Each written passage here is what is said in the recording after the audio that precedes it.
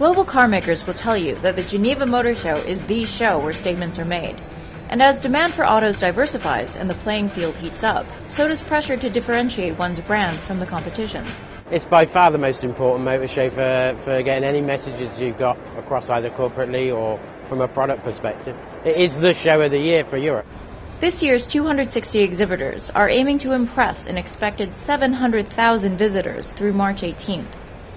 Product statements prove that the greening of the car industry is well underway, and the overall trend is, as one executive put it, don't do more, do it better. 3 years ago, the Geneva Motor Show was the first to inaugurate a dedicated space for environmentally friendly vehicles and technologies, the Green Pavilion. This year, it offers test drives of 16 hybrid and pure electric models. Jerry Hardcastle, Vice President of Design and Development at Nissan Technical Center Europe, said the industry-wide trend to reduce CO2 emissions is driving the decision-making on all technology. The challenge is finding the right mix. Now we've got hybrid, plug-in hybrids coming, electric vehicles. In the future, we're probably looking at fuel cell technology. All of these technologies are coming in. We've got such a diverse range of powertrains. That's really the challenge for us as an R&D company.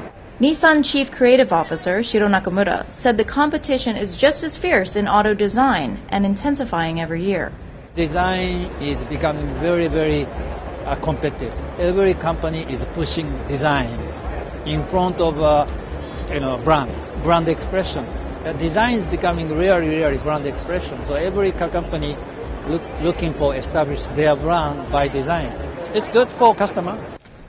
British motoring journalist George Fowler said Nissan is on the right track with its new Invitation concept, a next-generation hatchback which promises class-leading fuel efficiency. But if this is the future, bring it on. It's brilliant. The interior is fantastic. It's the kind of car you get in and you think, I really like this.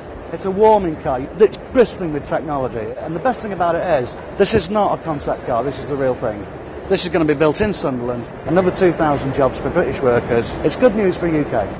Set on becoming the #1 Asian brand in Europe and having just surpassed a record 4% local market share, Nissan's ambition in the region and beyond is a statement made loud and clear.